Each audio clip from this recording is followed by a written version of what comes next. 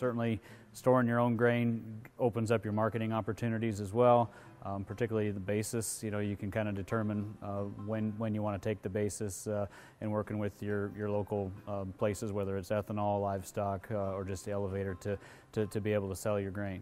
The one thing that it does is give you an opportunity to go to different markets. Right now, there's a lot of elevators and things filling up with wet corn. Sometimes your opportunities to go to some other markets, they don't take wet corn. So the on-farm storage is really the only thing that you have out there available to you, so you can capture some of those other markets, which gives you a better ROI on the investment of your crop.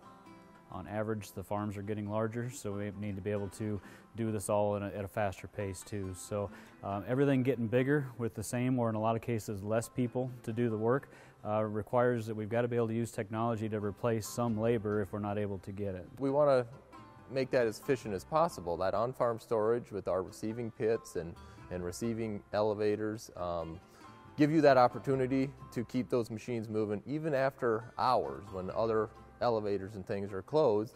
And then our dryers allow you to dry that grain as you're bringing it in wet and getting it in storage, so you can capture those ROIs. So you can capture some of those markets and some of that premium pricing if you can keep that grain on your farm and then deliver it on off-season, right? You know, a lot of times our peak months are going to be in the summer months where we capture the best bang for the buck.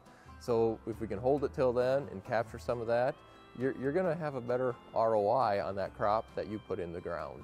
Talking to people that have done it before, I really encourage, talk to your neighbors, talk to other people in the industry, your peers, because particularly, you know, farmers to farmers, they usually will talk pretty openly about what they really like and what they don't like and what they would do better. And you can't replace that kind of experience with almost no matter who you're talking to, and everybody has their own unique perspective about it. So dealers are an excellent resource, but your neighbors that have done recent projects, those are huge and very important resources, and be willing to talk to the next neighbor that talks to you about it as well, because we've got to keep it going, and there's fewer and fewer people to do it all the time.